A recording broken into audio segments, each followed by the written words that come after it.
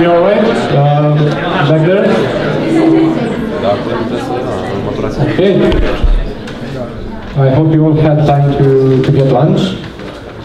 First question, can anyone who doesn't speak Romanian raise their hands? English it is? Okay, so I hope you have some energy left after lunch, because in the next 20 minutes I'm gonna talk a lot. So get ready for that. My name is Vlad Bisceanu. I'm the team lead of the CRO team at 2Checkout, and I'm here today to tell you a bit about how we work at 2Checkout and how our CRO team gets involved in the business decisions of the company. So first things first, for those of you who don't have access to the internet and don't know who 2Checkout is, we are an online payments business solution. We specialize in helping customers from around the globe sell their products online. We work with around 17,000 clients from literally every industry you can imagine, from SaaS, software as a service, to clothes and even online flower shops. We transaction in 200 countries. Last year we had around 40 million transactions. Next year I think that the number will double from our expectations. For all those fancy numbers to be possible, we have a team of 400 members. Actually, I think there's more now. In 4 offices around the globe: Romania, US, India, and Amsterdam. But none of this would be possible without a monstrous amount of coffee. So, I actually think this number is quite low, because I account for half of that this month. But yeah, we don't function on solar energy yet, so a lot of coffee going up. Okay, so now that you are familiar with what 2Checkout is, let's talk a bit about what the CRO team does at 2Checkout. CRO as in conversion rate optimization. Traditionally speaking, you might refer to a CRO team as the team that's running the A/B tests, and that's true, we do that, but that's not all. So our focus at 2Checkout is to make sure that the main frame in which clients get to customers, that is the checkout page, it's in the name, 2Checkout, is optimized as best as we can. So it can be this is an example of a checkout page, right? It can be a digital product, it can be a VPN, it can be a antivirus, MacBook in-app checkout page, Windows in-app checkout page. So regardless of the form of this, as long as the checkout page, it is our goal to make sure that no money are left on the table by optimizing the purchase experience. We do this at product level, so by working with the other departments in our business to make sure that all the features that we release are up to the industry standards. And we do this by working directly with customers, agency style, like on A/B test projects. Our team consists of web analytics and CRO experts, so we're a mixed team, and we did this inside of the same team because we wanted to make sure that we can close the loop. So we learn something in a test, we apply it at product level. This way we use all the resources that we have effectively.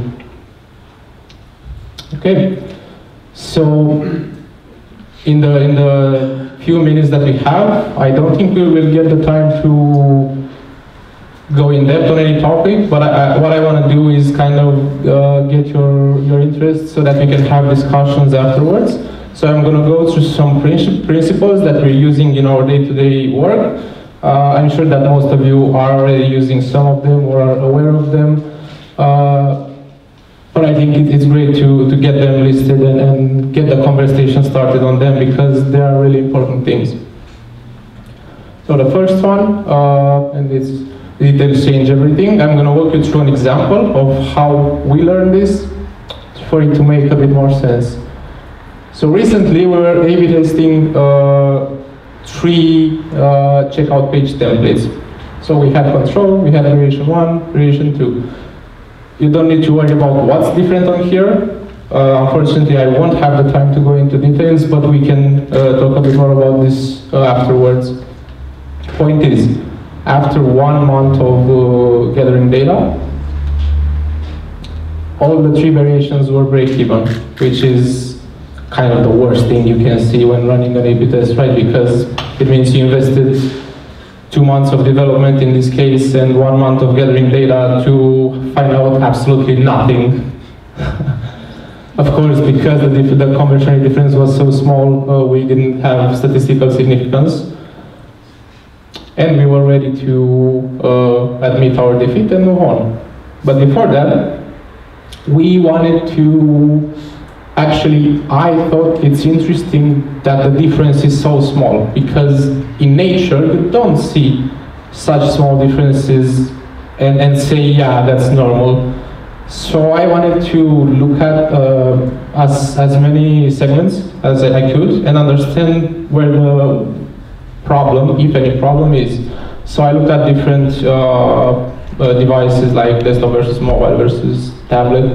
I looked at different payment methods, because one thing that we've noticed when experimenting with the checkout page is that usually different payment methods behave really differently, like PayPal versus credit card. And then I also looked at a breakdown by country in our top 3 markets, in this customers' top 3 markets actually. And this is where I found something really interesting. In Germany, the customers' top market, around 30% of the total traffic was from Germany. Variation 1 won with a 50.81% improvement. In Italy, the second market, variation 2 was leading with 12% improvement. And in Switzerland, their third market, control was leading with 11 improvement. Variation 1, variation 2, and control. Are you seeing it?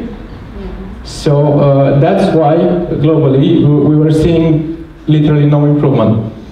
But there are 2 ways in which we can interpret this. You either say, yeah, we have a break-even test, let's wrap this up into something else. Or you go into detail, you take your time and look at the data and say, we have 3 winning A/B tests with quite a large improvement. 15% is not to be passed on. So my point with this example is always take your time and make sure the conclusion you're taking is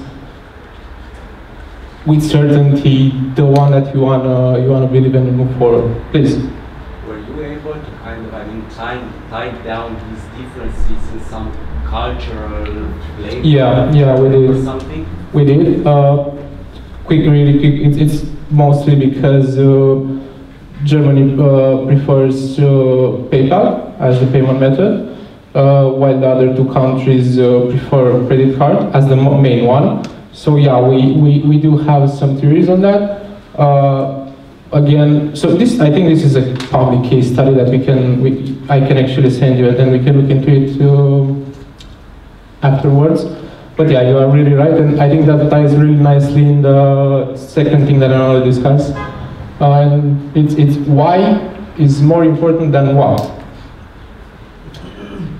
And to drive this example, recently we ran an A/B test where we added an upsell before the checkout page. For those of you who don't know, the upsell is basically a middle page between the product page and the checkout page, where we're basically saying, get this more expensive product. We do this to increase the average order value. This is how the upsell looked like. Really simple page. You wanna guess on the results of this test? You have really nothing to guess on, but So it failed catastrophically. 15% lower conversion rate and 10% lower average order value, which is like worst of both worlds. Obviously, after seeing this, the client wanted to like shut this down and never hear of an upsell again, which is understandable. But before that, we really wanted to understand why this happened. Why were we seeing so bad results? After watching around 700 user recordings, it wasn't a pleasant thing. We realized that a lot of the users weren't really understanding what we want from them on that page. They were thinking that the internet, I don't know, some sorcery happened and they ended up on a page which wasn't related to their order. So instead of burning down the upsell and never speaking of it again, we redid the test, same exact page, but we added a mention which said you will be redirected to your order after a few moments. So this is the new one. Do you want to guess on the results? You don't? Okay. 7% conversion rate increase and 12% average order value increase. So the two results are the difference between having a business and having a really high debt, right? So this is huge for one sentence. From my point of view, any test is a winner as long as if you can learn something from it. So it lost, okay, but why did it lose? And what we can do for it to win next time? At the end of the day, we're trading revenue for knowledge, which is a good deal. Okay, the last thing I want to discuss today. This might seem a bit general and out of nowhere, but I think it's really important. I think it's actually one of the most important things for CRO and analytics persons. And I'm going to tell you about one of my first tasks at 2Checkout. Someone came to me and asked me, what do we know about our load time? As in, how fast does our page load? Okay, like a good analytics person, I went ahead and analyzed the data. I went ahead and built a report based on that data. And then I came up with a conclusion. We can do better, was my conclusion at that point. How much revenue do you think this flow here generated for 2Checkout? $1 million. 0. Because reports don't generate revenue. This is something that we usually, as data people, tend to forget. And Excel won't give you money.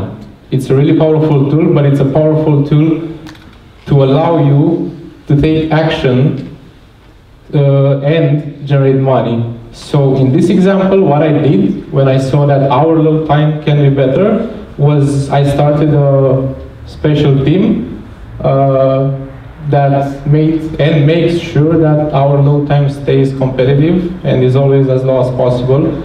And that's actually what generated the $1 million you were talking about. So data is awesome, data is power, but only if you do something with it. By itself, it's just numbers, and it's informative, but it's not something to change. Taking action based on data is what makes the difference.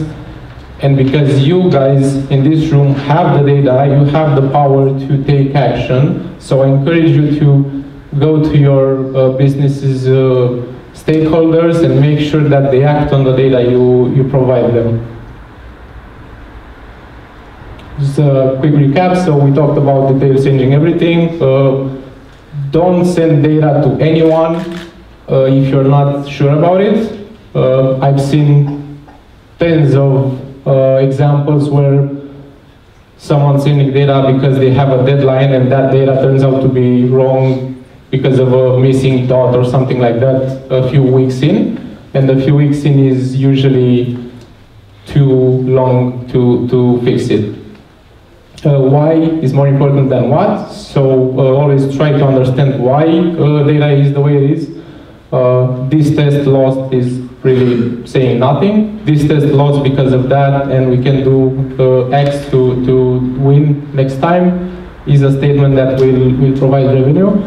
And always take action based on your data. That was pretty much it for me. I think we have some time left for questions, which is why I kind of sped through this. Please go ahead if you have any questions. So I have a question. Please. I was curious, how did you manage to demonstrate in your company the 1 million part? In that part. It's really important for us as data people to know how to help sometimes the other teams and generate that 1 million more ones. Yeah, that's a really good point. Thank you. And I don't know how many of you saw Claudia's presentation on stories based on data a bit earlier. That really that ties in nicely to this. So from my experience, getting the data is not a hard part because we do have access to it. So we can get an estimation based on conversion rate and missing numbers to say something like if the load time would be 2 seconds lower, then we would see on average a 10% higher conversion rate. But the important thing is to get to this statement and send the statement forward, not the spreadsheet. Because usually what happens is if you send the spreadsheet to a stakeholder, a manager, let's say, they will focus on, I don't know, one thing from that spreadsheet, which is not your point. So always try to translate spreadsheets to normal functional being language. So try to, I don't know, send an email instead of the spreadsheet and say, so I did this analysis and I believe we can do that, which ties into taking action again. I hope I answered your question. Anything else? In your upsell example, so for the second upsell page where the results were good, were those results compared to the first experiment or to the page that didn't have the upsell? They were compared to the baseline, the one that didn't have, because we didn't want to see the fail again. So I was just curious. Yeah. If this ties in with the second question, how do you keep from getting bias in your analysis? Because maybe a client has a problem, and maybe you're focused on that problem, and you want to find that problem, but maybe it's not that. I don't know. yeah, well, the short answer to the question, how do you keep from getting biased, is you don't. But to kind of find a workaround for that, I found kind of try to keep objective by looking at data correlated with other data you've seen. So yeah, if you get really focused into one client, you might end up focusing on something that brings the clients 1K per year, while in that time you could have worked on something that brings him 10 times more. So try to compare with other things you've done and seen that brought other increases. But I mean, I don't think it's possible to be 100% not biased. It's just you're biasing yourself towards something else, basically. Anyone else? I have a question regarding the option test. Sure. You told us you reviewed all these session recordings, and I'm curious, how were you able to pinpoint the exact friction that users stumbled upon? I mean, the problem that I faced is that when I look at the videos, all I see is that users just maybe scroll a page or maybe just bounce immediately. And I'm curious, were you able to identify the issue. So you're not talking really loudly, so let me ask you, your question is how did you manage to pinpoint that the issue was users not understanding what we want from them on that page? Yeah, kind of, just by analyzing the video recordings. Video recordings are actually a really great tool for understanding what doesn't work. We basically looked at a converting visitor, right? So a recording of someone who purchased the offset, which is our best case, is what we want. And then we compare that with the patterns of the ones who didn't.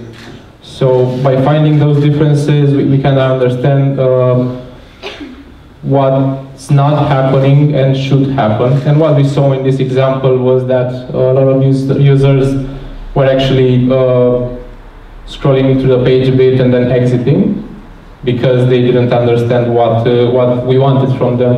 Of course, this was an assumption, so it wasn't like we knew for sure. It was our best guess, because that's what you do in A/B testing. We best guess, and then you test to see if that's true. For why the conversion rate was lower and the average error value. Thank you. You're welcome.